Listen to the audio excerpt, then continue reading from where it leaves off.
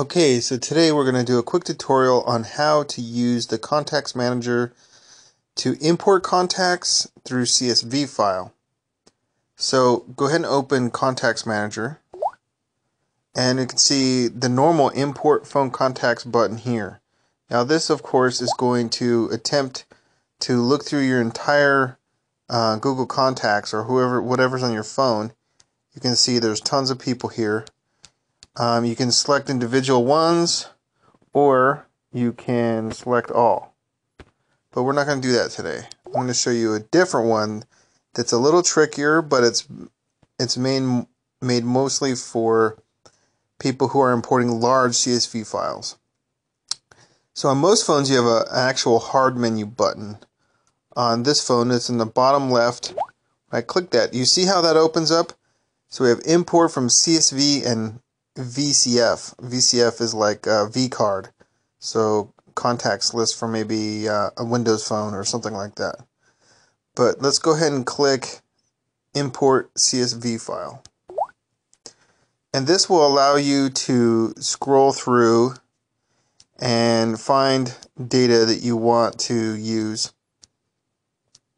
So most of the time, what I recommend that people do is they text message a link to their phone, and that way the CSV file will show up in here.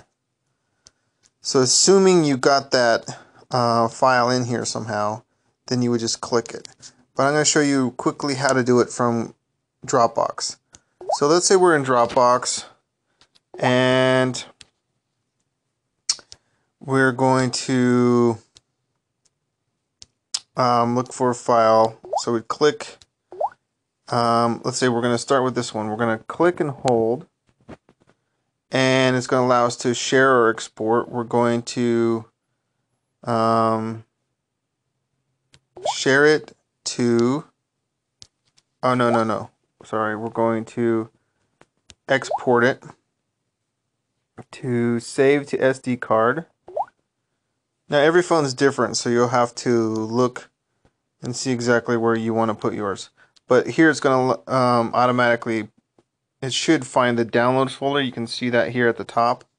So we're going to go ahead and click export.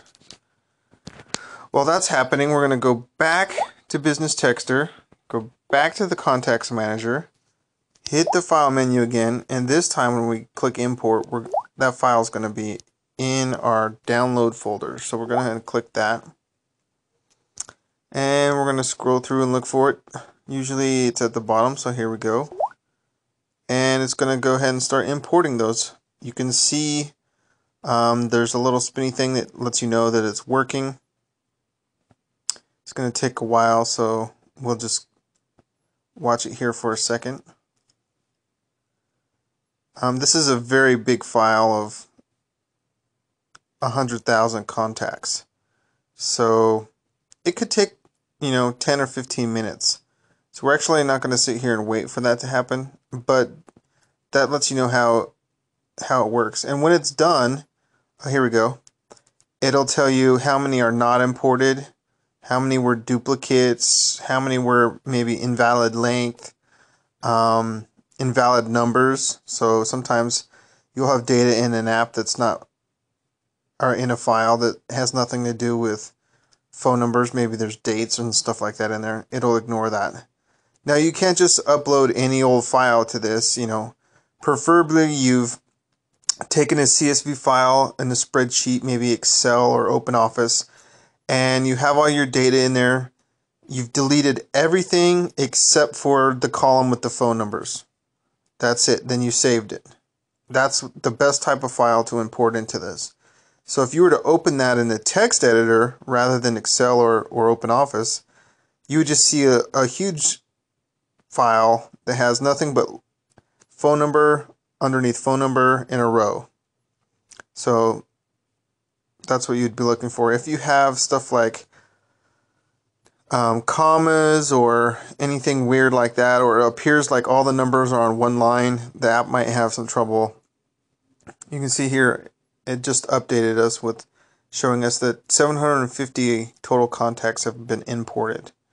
So the reason why this takes so long, of course, is it is actually It's duplicating, it's checking for duplicates, not just against this file, but also the databases that are on the phone. So that way you're not re-importing on top of each other if they are able to ignore those.